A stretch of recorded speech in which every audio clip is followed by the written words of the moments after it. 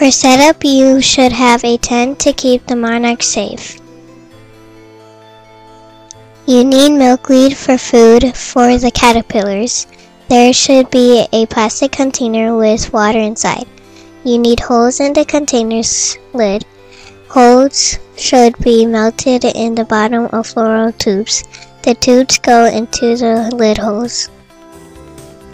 Remember to cut a slanted piece at the bottom of the milkweed stem and put it into the floral tube with the stem coming out the bottom.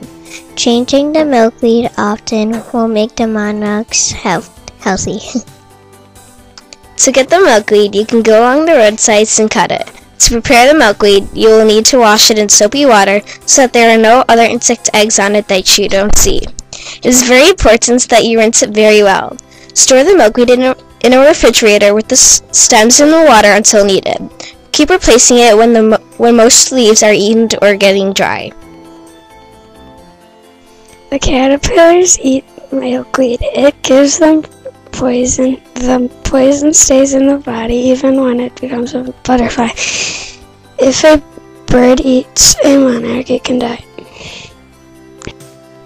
Milkweed is green and tall. If you cut open a milkweed plant, you can see sticky milky stuff. In the spring, milkweed has purple-pink flowers on it. If the flowers haven't bloomed yet, they are green. In the end of summer, milkweed has seed pods on it. The pods are green and turn brown. At the end of summer, the pods pop open. Our class didn't get eggs, but we read a lot about them. Our teachers had books about eggs, and I learned a lot.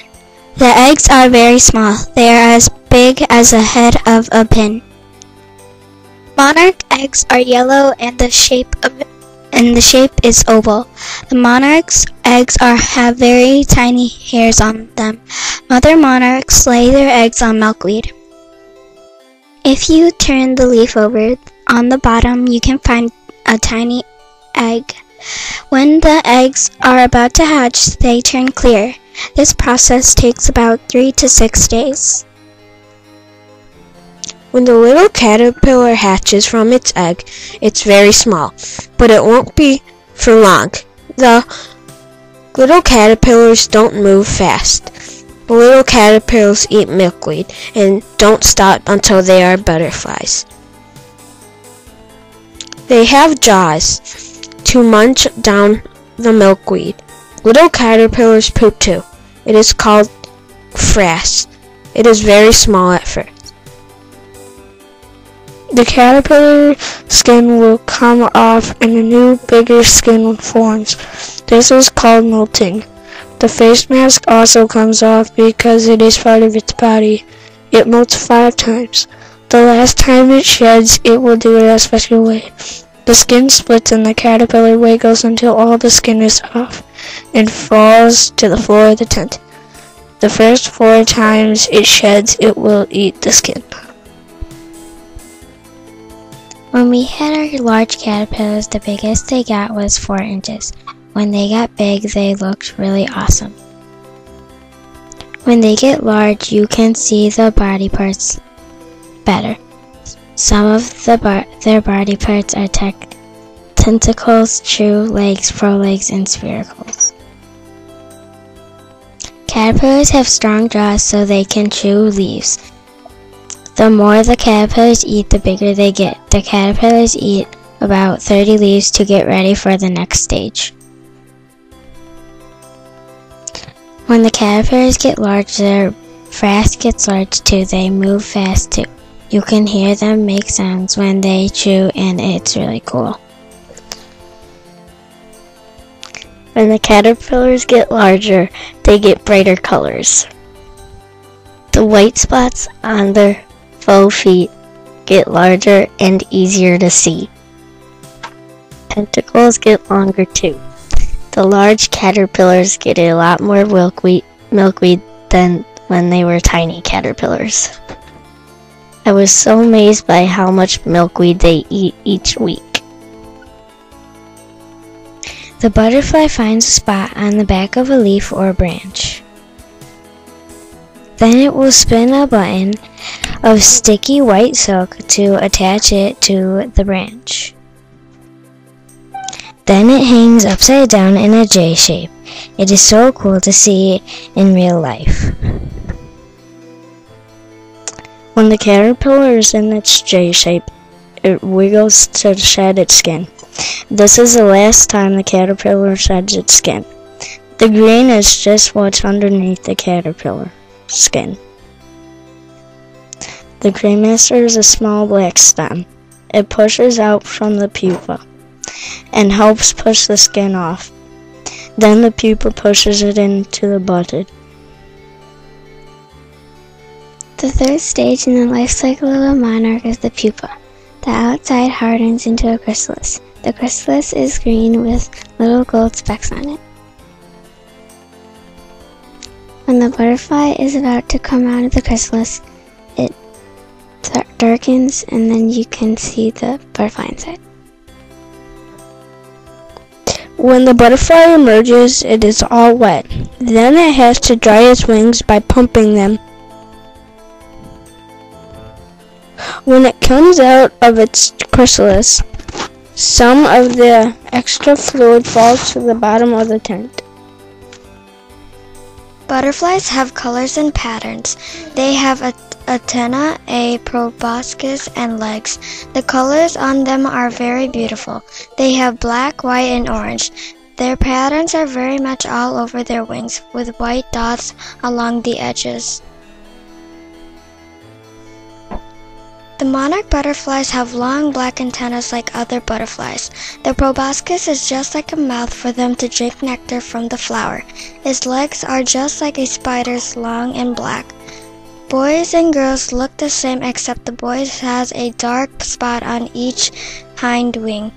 The wings look so delicate that they make the butterfly seem more fragile than it is. They are very beautiful creatures. Monarch butterflies eat the nectar of flowers, such as the zinnia, black-eyed Susan, marigold, sweet william, verbena, and lantana. A monarch sucks the nectar with its proboscis. A proboscis is a long tube-like mouth. In our classroom, we fed the monarchs some flowers and watermelon. When it eats, its proboscis rolls out.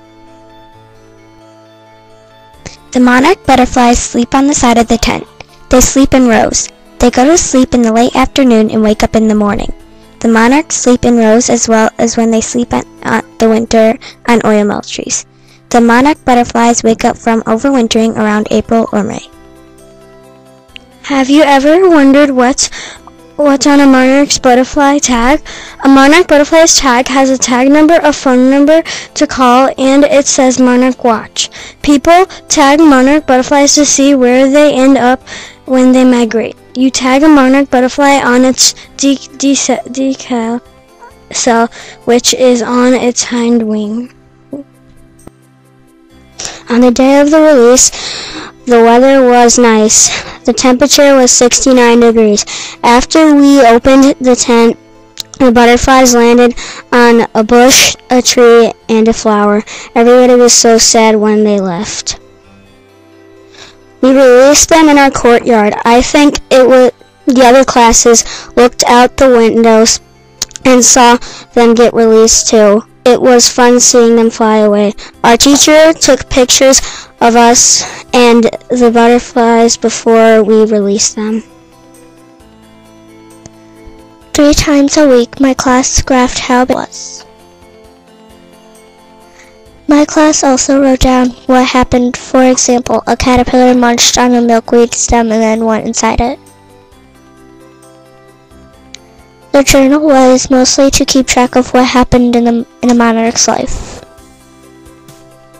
We worked hard to observe, illustrate, and write about our monarchs. They have really inspired me. The monarch caterpillar sheds its skin, so our teacher put under a microscope some face masks, skins, an empty chrysalis, and a dead butterfly she brought in. The butterfly skin looks like a lizard's scales. The caterpillar skin is black and crunched up. I really enjoyed looking at them. We wrote about the life cycle of a monarch butterfly. We wrote about the 4 stages: egg, caterpillar, pupa, and butterfly. In our books, we also wrote that we only had 3 butterflies, and they all were girls. We also drew pictures of monarchs as caterpillars, pupas, and butterflies. I thought it was fun to make a book and learn about monarchs. When monarchs migrate, they go to Mexico if they are east of the Rocky Mountains. If they are west of the Rocky Mountains, they go to California. We know that monarch butterflies are the only butterflies that migrate. They would get killed by the cold weather. They migrate to stay warm. They glide to conserve energy, so maybe that's why they are able to gain weight. Scientists believe that the antennae help them find their way. They fly in flocks when they migrate. They head home in April or May. They don't make it all the way, so they mate and lay eggs. It takes many generations to make it all the way back. Saving the monarchs is very important. People are cutting oil trees in Mexico for lumber. Cutting down oil trees could destroy roosting trees, and it also lets rain and snow in. A lot of times monarchs can die from this. People cut down trees in California for new homes on the coast. If people continue to do these things, there may be no more monarch butterflies. Milkweed is the only thing monarch caterpillars will eat. Over the years, there has been a loss of milkweed. Farmers have been spraying their crops, and the insecticides will kill the monarchs. They are also clearing the land for people's uses. That will also kill milkweed. If there is no more milkweed, the monarchs will not be able to lay their eggs. Monarchs are beautiful creatures of nature. We need monarchs to help pollinate. Plants are the producers on Earth, so butterflies are important to the energy chain.